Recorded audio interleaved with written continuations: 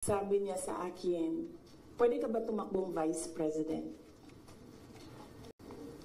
I'm happy that she was honest enough to say, kasi matatalo kami ni Leni kung hindi mo dalahin ang Bisaya.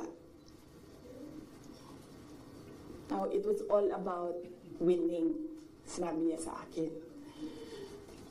So sabi ko sa kanya, and then she said, well, that's a closed book already kasi tumatakbo si PG. And then she said na, I don't think kakayanin na manalo kami kay Leni. Tawagan ninyo si Bato de la Rosa. Ask him to slide down to VP. Tumatakbo siyang president. And then ang answer niya was, nah.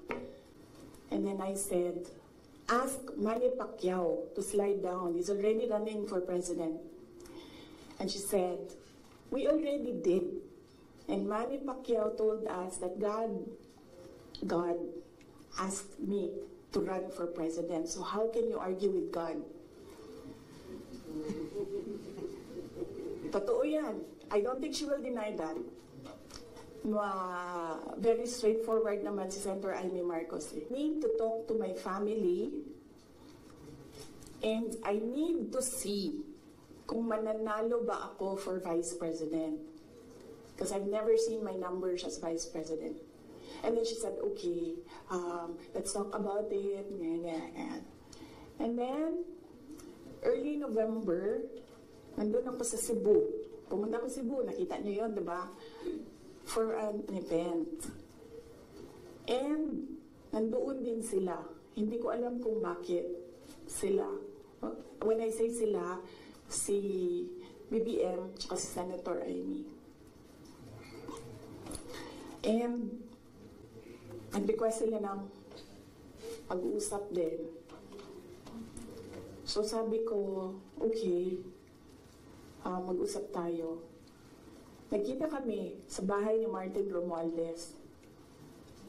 Kasi gusto umeksena ni Martin Romualdez, gawa siya ng party-party kuno na birthday.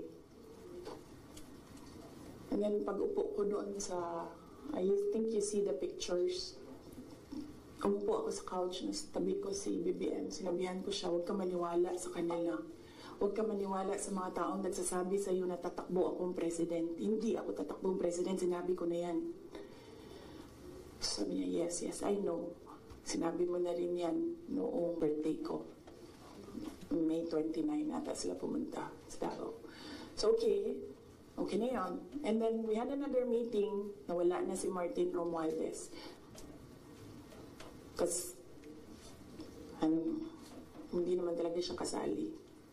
Sinisiksik lang niya yung sarili niya. Totoo yan. Papunta tayo kay Martin mamaya. Gusto niyo? Tawag sa kanya ng mga kasamahan niya doon sa house, Tambi!